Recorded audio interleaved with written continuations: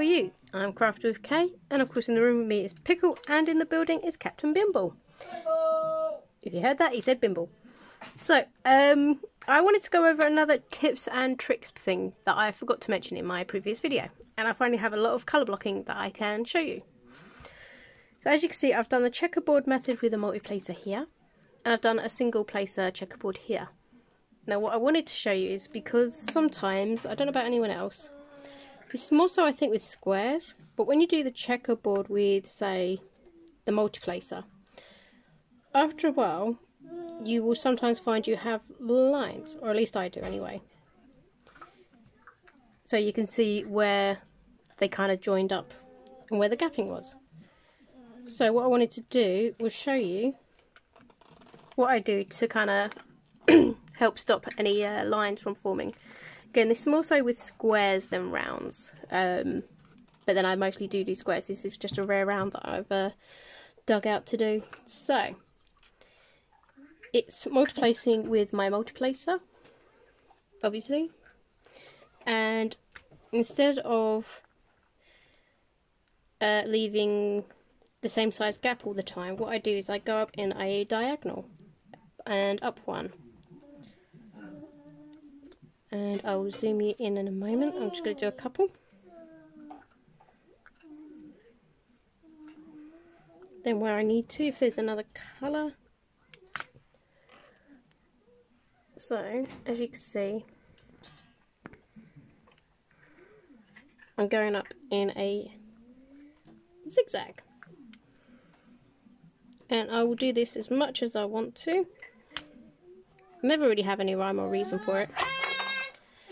But I just find doing that is an easier way for me to go about doing the multiplacing and getting rid of lines.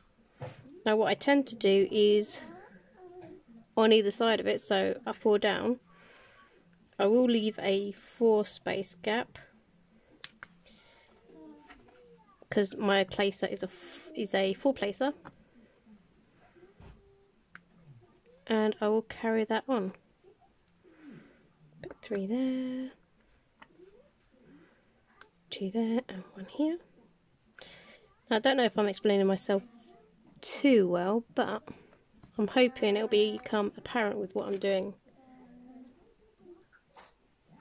But either way, shake up my drills. At the moment I'm slashing my stash, so I'm trying to do all of my oldest kits that I've owned since I first kind of started. Hence why I'm doing a round. Pretty sure this one came from fan sales or something. I haven't bought anything off there in ages.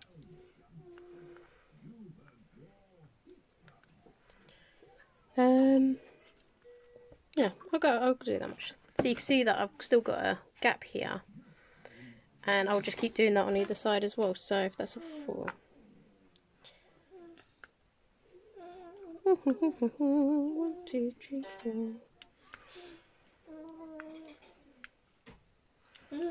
You just love it when they flick off. I really need to put some more wax in here, but yeah. Hey sweetie, how we doing? What are you doing?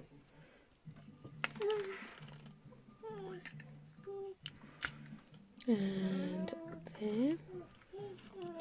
Because then I find that if I do get lines, it's more of a diagonal instead of lots of obvious. I think again, I find it more with squares than rounds with this. But this one I'm working on that has a lot of colour blocking, so I thought I'd show you. Because the principle's the same. Or you might find you have more lines with your rounds. I don't know. I'm just saying what kind of works for me, and then I fill in, she says. But you know.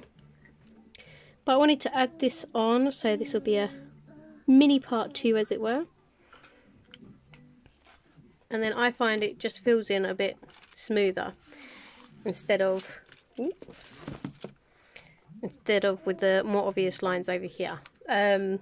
Dark isn't necessarily the easiest colour to show it up on, but again it happens to be the next kit that I've got a ton of multiplacing to do, so I thought I would just show you. I hate using a single placer, so this bit was very tedious for me to do. But yeah, then you can just fill in however you want, or mix it up. Do a mix of this one, and this one. It's completely up to you. But like I said, going up in diagonals seems to work best for me to help get rid of lines. Don't know if this is helpful or not for you, but either way, have a lovely evening or day or whatever time zone you're in, and I'll see you later. Bye!